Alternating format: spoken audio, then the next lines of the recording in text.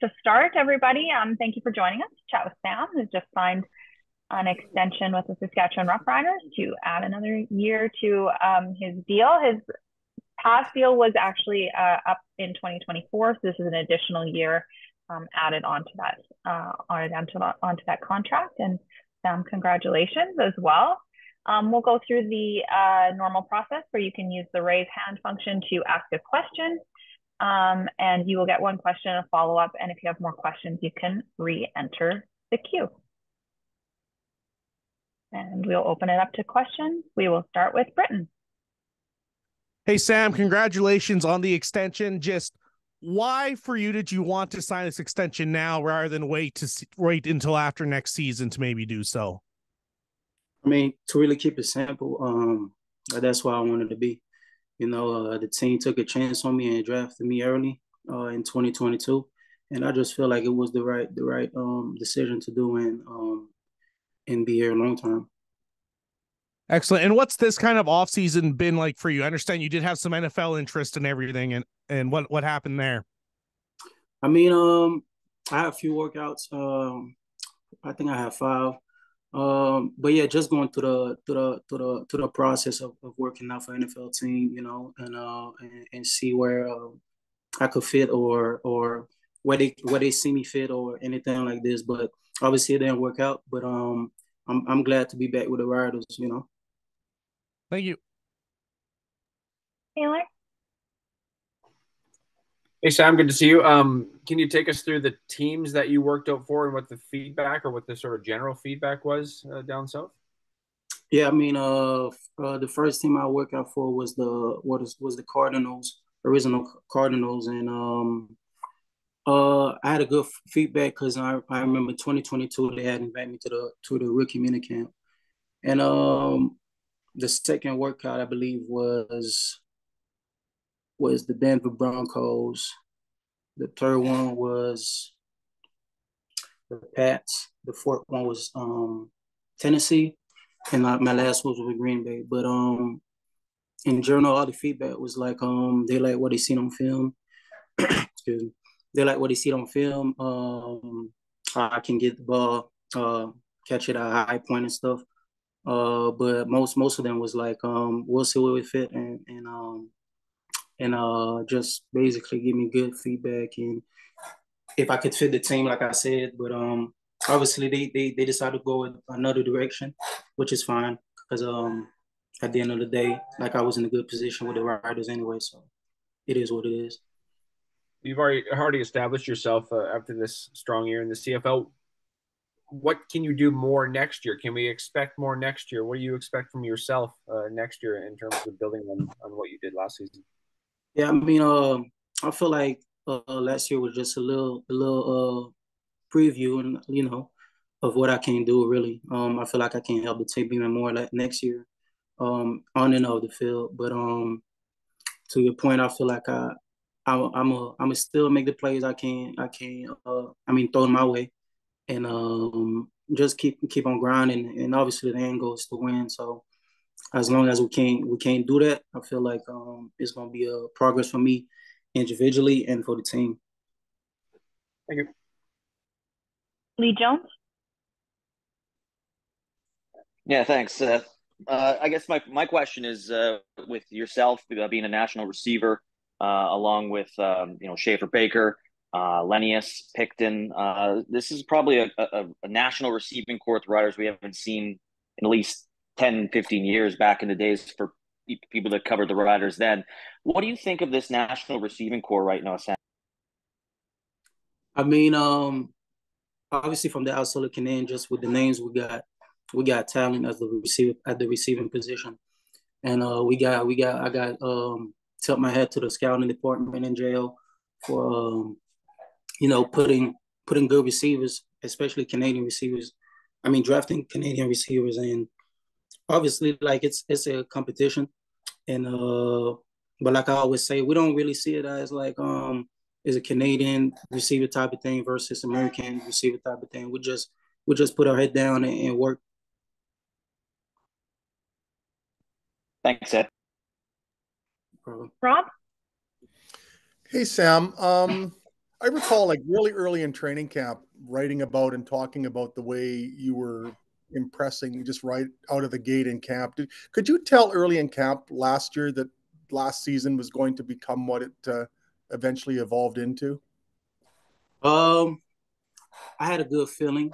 Obviously, Ken Shafari Baker was hurt, so somebody had to fulfill his shoes, and I was the one. That was the one they called upon. So, uh, but I was ready, you know, and just from a playbook standpoint, also, I feel like the Z position was more involved in the offense, and any plays that my name was called, I just made it, and but yeah, going into training camp, I feel like I was more involved in the offense, and obviously that helped with my confidence.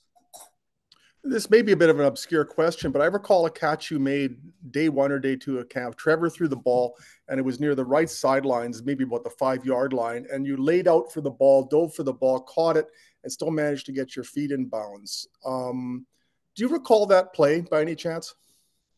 Not at all. Well, that makes one of us. I know that I've made a few catches like this throughout last year in practice and in games, and really over my long time playing football. But it's funny you recall that. It's cool that you recall that. Cool. Well, it was a beauty. Thanks, Sam. Thank you. Carol? Bonjour Samuel, j'aurais des questions en français pour toi. J'imagine d'abord ton plan A aurait été de signer dans la NFL, mais là, de retour avec les Riders pour une autre saison. Comment tu te sens de cette prolongation de contrat? Je me sens bien pour le vrai. Comme j'ai dit tout à l'heure, je pense que c'était la meilleure décision que j'avais à faire. M'assurer qu'on avait un intérêt mutuel entre moi et la team, et moi et l'équipe. Et ça s'est juste fait naturellement, vraiment. Ils m'avaient approché pour savoir si j'avais l'intérêt.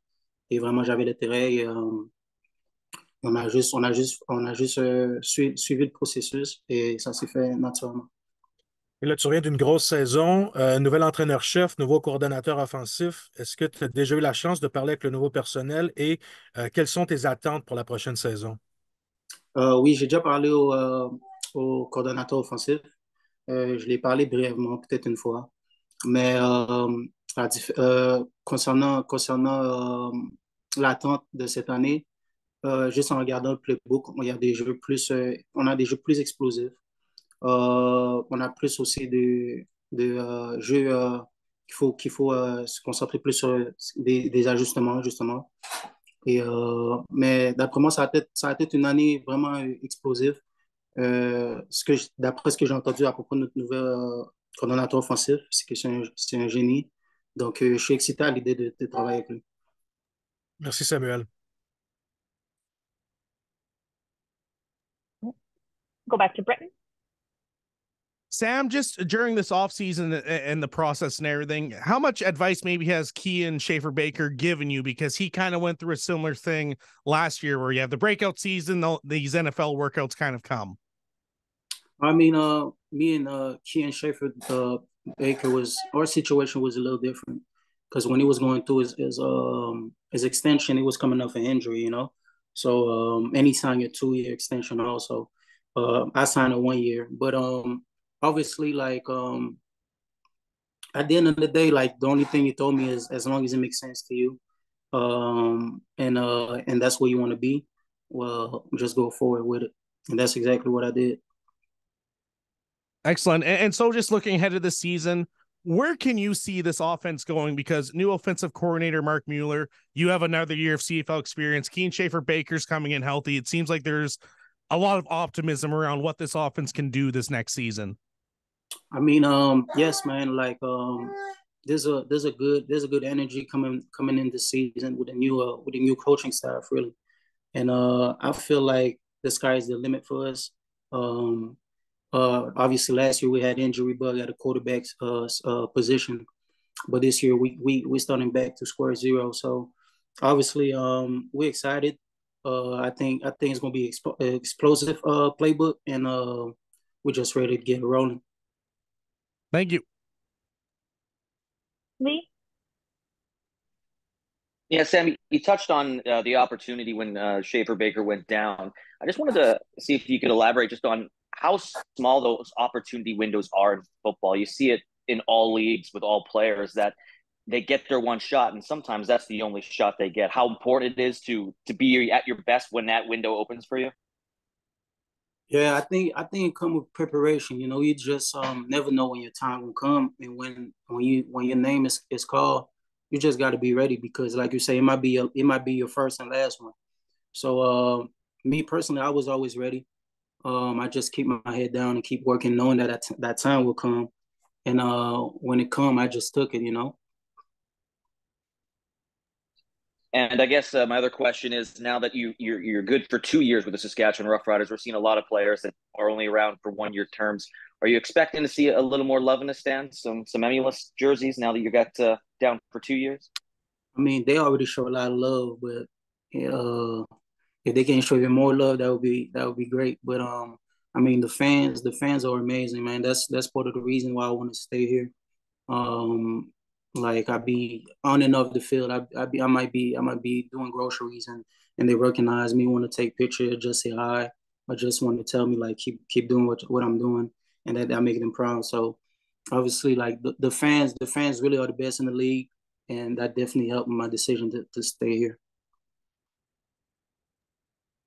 I Thanks, think Sam. we're going. I think we're going back to French here, Sam. So we'll go back to Carol. Okay. Ouais, Samuel, si tu peux parler de l'aspect des partisans comme tu viens juste de le faire, mais en français, s'il te plaît. Ouais, comme j'ai dit, euh, ma décision de prolonger mon contrat, euh, les fans faisaient définitivement partie de cette décision-là parce que, comme j'ai dit, on a les meilleurs partisans de la ligue. Je peux aller à l'épicerie, puis on me dit allô, on me dit de continuer qu'est-ce que je fais sur le terrain. Ils sont fiers de moi ou ils veulent prendre des photos avec moi. So, c'est un aspect vraiment cool que je trouve que les Rough Riders ont dans cette communauté, dans cette province. Et ça fait partie de ma décision de prolonger mon contrat. Et maintenant que tu n'es plus un secret gardé pour la Ligue, est-ce que tu t'attends à une couverture plus serrée dans la prochaine saison? Et c'est quoi les ajustements que toi, tu peux faire de ton côté pour rester productif? Euh, c'est une bonne question. Euh, si c'est ça qu'ils veulent faire, je sais que j'ai d'autres receveurs à mes côtés comme Kian, j'ai Chambin qui vont se démarquer s'ils veulent avoir une couverture plus serrée sur moi. Donc, c'est un win-win, you know, c'est un gagnant-gagnant s'ils veulent. Si c'est ça qu'ils veulent faire, ouais, mes autres coéquipiers vont profiter. Donc, moi, à la fin de la journée, depuis qu'on gagne, je suis heureux avec ça. Merci. Seeing no more hands, it's the last call for questions. Sam, I got one for you, man. If you just have a message for the fans, maybe. Sorry, easy. I didn't put my hand up there, but yeah, if you want to say anything to the fans, quick shout out or anything. Yeah. First and foremost, man, this year finna be great. Come root for us. It's gonna be a great year with a new coaching staff. We got new stuff and we got stuff rolling that's gonna head to the right way and just come support us, man. We're gonna make y'all proud. We're gonna make the province proud, and we're gonna need y'all for sure in home games. See y'all in June. Appreciate you, man. Amazing. Thanks so much, Sam, and thanks everyone for joining us. And we're looking forward to seeing you back in Saskatchewan in about a month here for training camp. Yeah, thank you. See y'all soon. All right. Bye, everyone. All right, bye. Thank you.